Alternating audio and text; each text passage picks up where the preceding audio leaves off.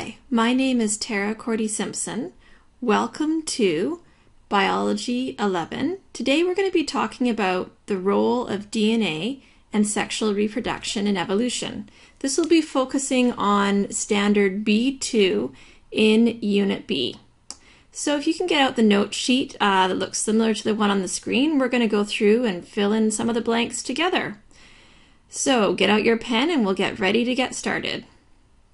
So DNA is often referred to as the genetic code. So let's go ahead and fill that in. It contains all the information a cell needs to grow, develop, reproduce, and repair itself. The code exists within the order of the nucleotides.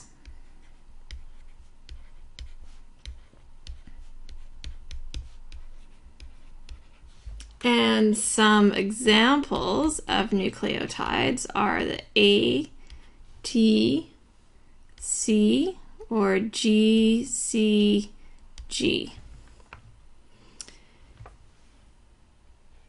Genes are the segments or pieces of DNA that code for a particular inheritable trait. Some genes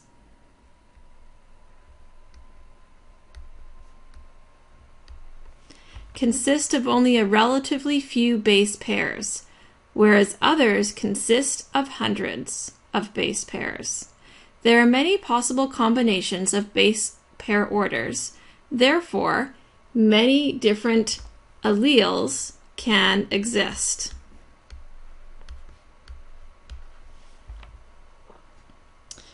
By changing just one base pair within a gene, a new protein could be created. For example, if we look at this base pair in this segment of DNA, and then we come over and we look at this base pair in the same piece of DNA with just one base pair changed. By changing that one base pair, when the ribosome goes to read the mRNA, it will read a different code than original, so a new protein could be created. Individuals within a population share a common pool of genes. This pool is called a gene pool.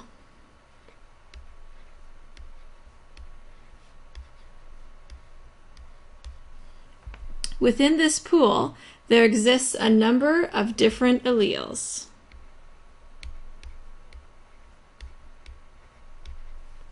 For the same gene. For example, the gene that codes for eye color has many different alleles, including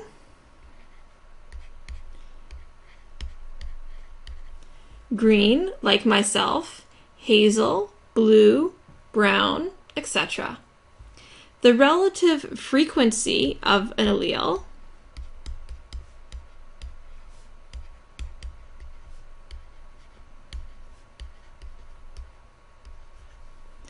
is a comparison between the number of times the particular allele occurs within a gene pool to the number of times the other alleles for the same gene occur. The relative frequency of alleles in a population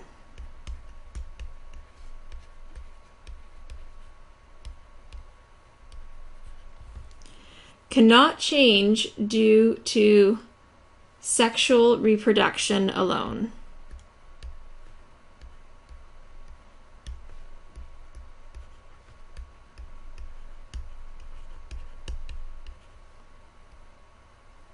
Other influences, such as the survival of the fittest or mutations, must occur. Any change in the relative frequency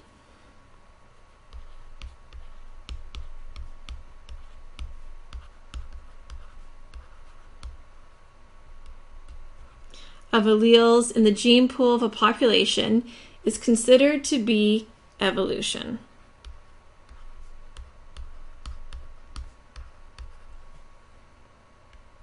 Okay, so let's flip over to the next page here. Now, I need you to recall from Science 10, way back in Science 10, the genetic makeup of an organism is called its genotype.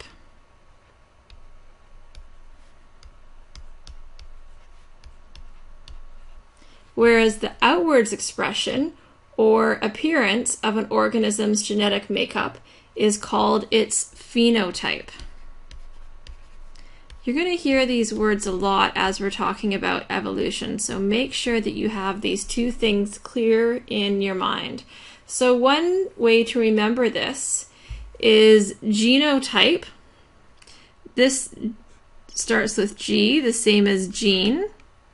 Another way to remember is phenotype starts with PH, which is the same as physical. When a developing cell is exposed to chemicals or other toxins, mutations can occur.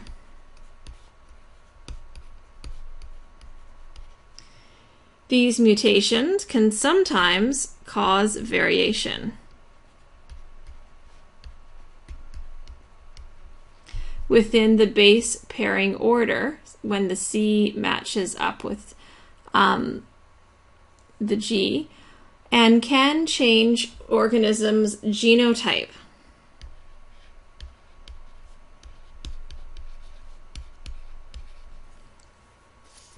As a result, alleles may be created. I should say new alleles may be created. Usually these changes lead to birth defects, cancers, and even death. However, if the phenotypic expression of the new allele benefits the organism is more likely to survive, reproduce,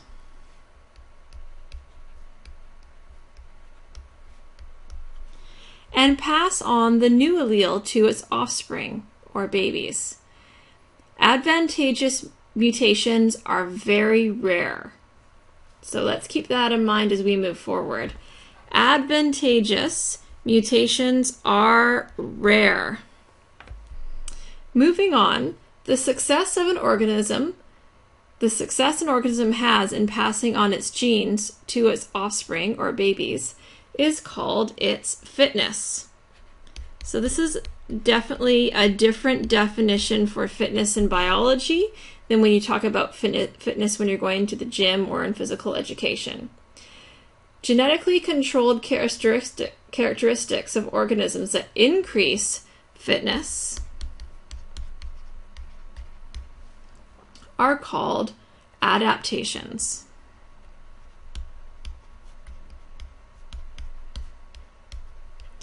Natural selection acts upon these adaptations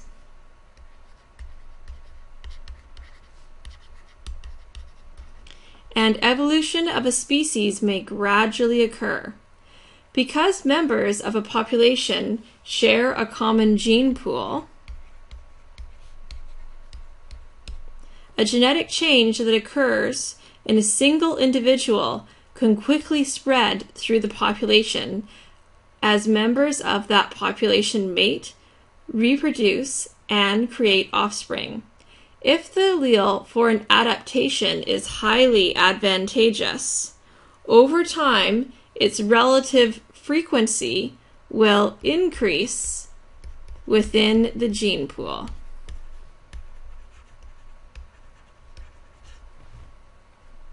Oh, sorry, that just lost my pen there for a minute. So the last word is relative frequency will increase within the gene pool. That brings us to the end of the notes today on the role of DNA and sexual reproduction in evolution. I hope you learned something, and thanks for watching.